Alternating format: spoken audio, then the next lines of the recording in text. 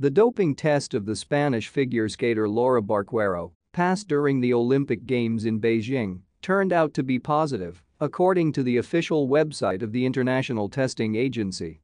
A banned metabolite of clostebol was found in a sample of an athlete taken on February 18 after a short program in sports pairs competitions. The analysis was carried out by a laboratory accredited by the World Anti-Doping Agency in Beijing on February 21, 2022. The athlete has been informed about the incident and has the right to request a sample analysis. The anti-doping department of the Court of Arbitration for Sport will conduct an investigation and make a decision in accordance with the anti-doping rules of the International Olympic Committee. At the Beijing Games, Barquero, paired with Marco Zandrin, took 11th place. Barquero and Zandrin are the first Spaniards to compete in sports pairs at the Winter Olympics.